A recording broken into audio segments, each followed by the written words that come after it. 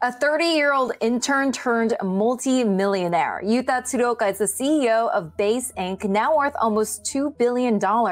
He developed software to help individuals and small businesses create internet shops. そうですね。言われるとするとやはりその I believe there will be more online shops run by individuals. The number of shops and merchandise volume will grow into something unimaginable right now.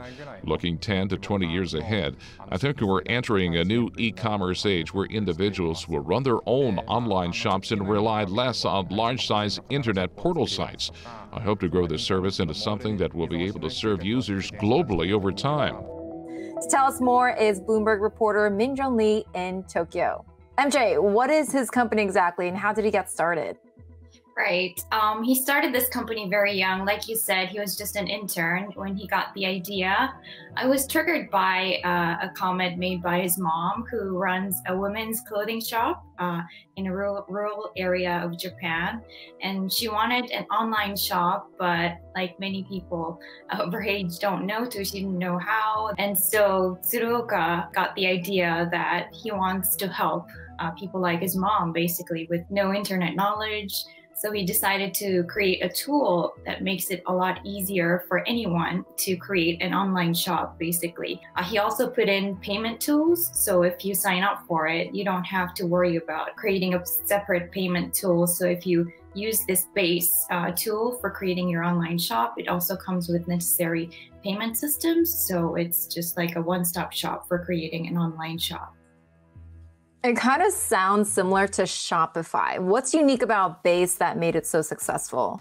Yeah, one of the biggest differences is Base Inc. has a huge focus on small retail owners, like a one-man shop or maybe 2 to 4 people, whereas Shopify, we know it to be a huge internet giant, which has a lot of big retail giants. And the understanding is that Yuta Tsuruoka will continue to focus on these very small retail owners where Japan has an abundance of. And it seems like it's a pretty tough time for many businesses. How is Base doing during the pandemic? Is it getting new customers amid the COVID-19 outbreak? So Base Inc. went public last year. He didn't time it for the pandemic. This pandemic really triggered a lot of Japanese retailers to rethink their businesses, and even those who didn't really think about going online for the time being rethought their business strategies. So they were kind of pushed into online shops, and Base happened to be there. And Yuta Tsuruoka said a lot of retail companies actually decided to go online, and they saw a huge demand for their Base tools during the pandemic.